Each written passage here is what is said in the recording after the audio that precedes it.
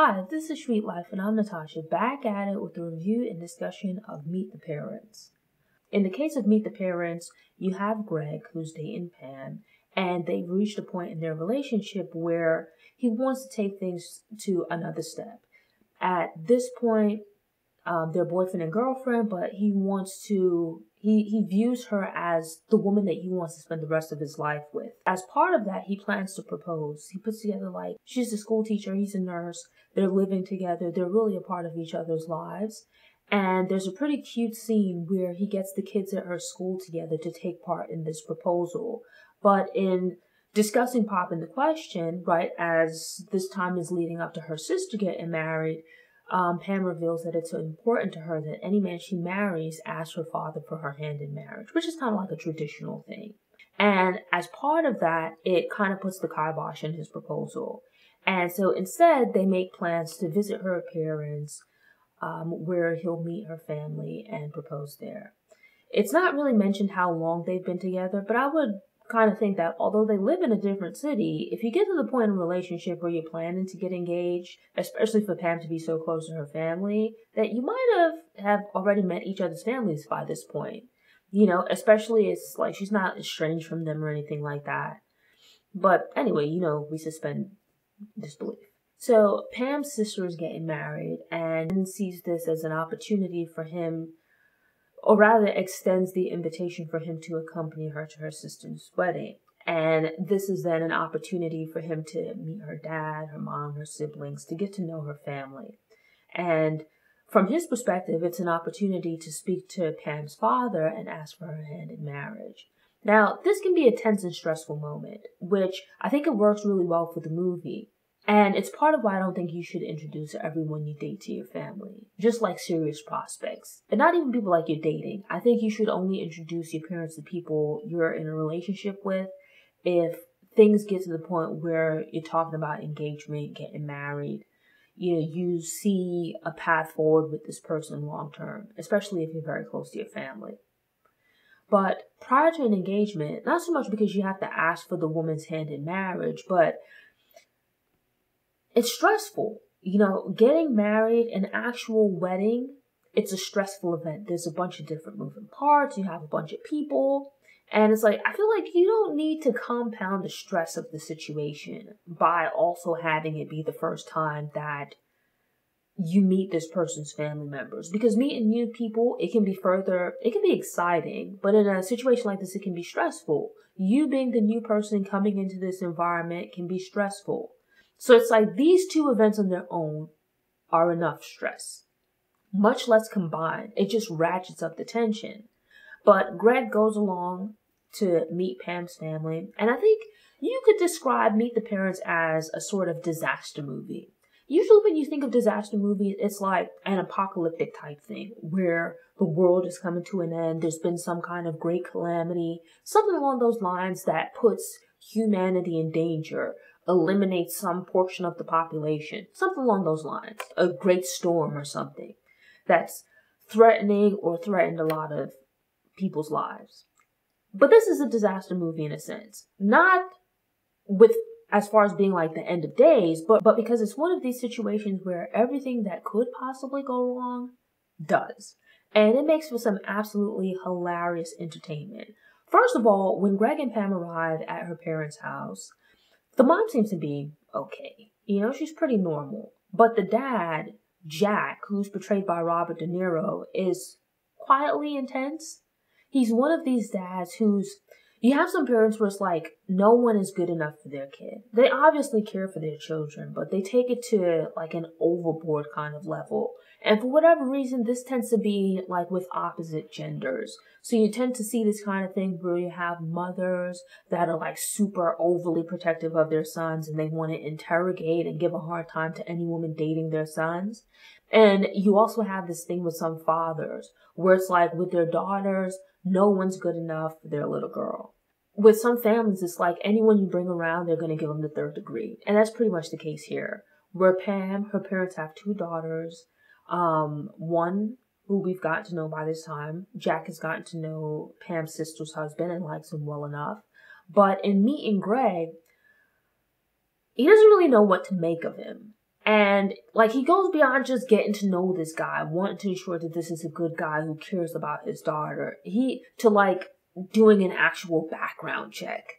You know, just very overboard. And it's like, Greg doesn't help matters because part of it is his nervousness and his desire to make a good impression. But as a human and being imperfect, as most people are, you have like this perfect storm of personalities clashing where Jack is very intense, doesn't think anyone's good enough for his daughter. And then you have Greg, who's like this awkward, bumbling, but for the most part, very sweet guy. And it's like the combination of these two is just a recipe for disaster. And so over the course of the weekend, Greg tries to make a good impression, but the harder he tries, the worse things get. It's this thing of just everybody doing too much, where he's trying so hard to make a good impression that his behavior is just overboard, just creates more and more problems. But fortunately, it leads to some really funny moments. Part of it is that, like, Greg and Pam, they come from somewhat different cultures and backgrounds. Like, to start off, Pam and Greg, they have dinner with her parents. And it turns out that they're, like, Christian. Meanwhile, Greg is Jewish. So it leads to this awkward dinner table scene where you sometimes see this play out in, like, movies and TV shows, right, around Thanksgiving, where it's like one of the kids or a relative brings home a new romantic interest, and, like, the family members make fun of them. It's kind of like a generally lighthearted hazing of sorts. And in getting to know each other, questions are asked, which can sometimes lead to awkward exchanges. But again, it's overboard here, where Greg is asked to say the prayer like he's Jewish. And so he launches into this very awkward prayer. Another member of the story here is the family cat, who the dad, he's like this very tough, hard-edged guy, but he's like just completely obsessed with this cat. The cat has been taught how to use the toilet, which in and of itself isn't bad, right? Because litter boxes tend to smell terrible. But it's like, you know, the cat uses the toilet. The dad has like all these pictures of him and this cat. Just weird and overboard in many levels. Insanity, really. So they have this whole conversation where, in trying to impress Pam's parents, Greg launches into this ridiculous story of him rendering aid to this kitten by, like, milking, I think it was a cat or something like that. The physical comedy of it is pantomiming this thing of milking an imaginary cat, like pulling at the cat's teats with his fingers. And so it's like just this visual. It's one of these things you watch, and I wonder, like, how many takes they had to do in making the movie, because the scene is just so ridiculous that it's unbelievable that the actors and actresses are able to keep a straight face. It's like he's talking and milking this cat at the same time, and it's like, I would just lose it. And so you have this gradual introduction of more of the supporting characters. So we have Pam's parents, but then also like her brother, her sister. Sister doesn't seem too problematic. Neither the sister's fiance. But, you know, you then have Pam's ex-boyfriend, who, come to find out, is an ex-fiance. This guy is like the perfect man, according to Pam's dad, right? And so it's like you already have this stress of meeting the parents, Greg coming off as a bumbling idiot. And then here's this guy that she dated, who her dad thinks is like the perfect guy. Parents just love and adore him. And it's like, it just leads to more funny exchanges where, first of all, he's wealthy. He lives in this huge man house. Meanwhile, Greg is like a male nurse, where there's nothing wrong with that. But it leads to the family kind of making fun of him, right? Where there's this thing that the rival is like a very hyper-masculine man, a man's man. And Greg is portrayed as being a bit soft, you know, so it's like he's a male nurse. He seems like a really nice, sweet guy. You know, decent guy, nice enough. But because he doesn't fit the mold of Jack, you know, there's some poking fun. Right? And so they go over to the ex-fiance's house. He's wealthy. He's got this big house. Then, like, he's a carpenter. He loves Jesus. It's like in all of the areas where Greg is perceived as lacking, this man is just overachieving. Within the eyes of Pam's family, right? But then juxtaposed against the ex-fiance, Greg just looks terrible, right? It's like he carves out this beautiful awning thing. He's an athlete. You know, just like the worst time for this guy to stop by the house with Greg being there. And so Greg feels insecure, understandably. I think it's something that would make most people feel uncomfortable. And so, you know, Greg tries to step up and to kind of match this guy's energy. So they have like this pool volleyball game, and you know, they make fun of Greg for not being aggressive enough, or being too soft. But then when he ratchets up the intensity, things go wrong. And like he ends up spiking the ball into the bride's face, the soon-to-be bride's face. And it's like just over the course of the movie, there's these multiple instances of him just bumbling along and really ruining Pam's sister's wedding. It's like, you know, violence isn't funny. He spikes the ball in her face. It's an accident. And everyone rushes over. And it's like in the next scene, you see her, she's got like this crazy shiner. And so over the next scenes, every time you see her, she's just looking worse and worse.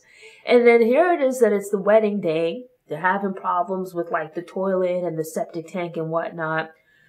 Greg makes the mistake of flushing the toilet after being warned not to. Or rather, he's suspected of flushing the toilet. He tries to pin it on the cat Jinx. And someone flushed the toilet, which leads to the septic tank overflowing. The lawn where the wedding is supposed to take place the next day is now overrun with like poop and sewage and whatnot. Someone backs up a car, which just creates an absolute mess. Greg is trying to give up smoking, but with all of the stress and tension and whatnot, he tries to sneak cigarettes. And literally things go up in flames. It's just everything that could go wrong does. Every awkward moment you've had in meeting someone's family, all of that plays into it.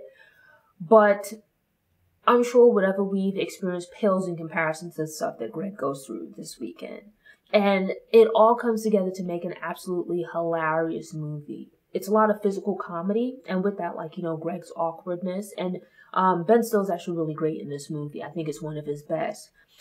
Over the course of the movie, there's kind of like layers to the film, where as you learn more about Greg, it just gets worse and worse. We don't come to like find out his full name. Like his last name is hilarious enough.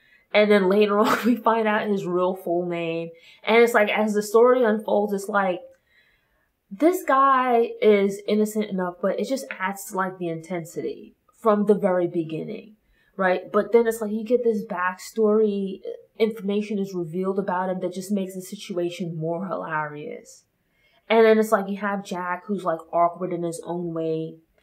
He ends up like interrogating Greg because he just happens to have like a lair in his basement. It's over the top and at the same time subdued, and it just strikes as like the perfect balance of comedy. It makes for a really enjoyable movie. It's a great comedy. It came out, I want to say maybe like, it's probably like 20 years or so now, but I would consider it to be like a classic now, like a modern classic. It's a great movie and one that I highly recommend. I think it's good watching for Thanksgiving while you have your family gathered around, or the holidays. Thanks for tuning in. To ensure you don't miss any episodes, subscribe to the channel, click the notification bell, and check out my movie review playlist. Go ahead and click the thumbs up button if you like what you saw, and go ahead and share it on social media.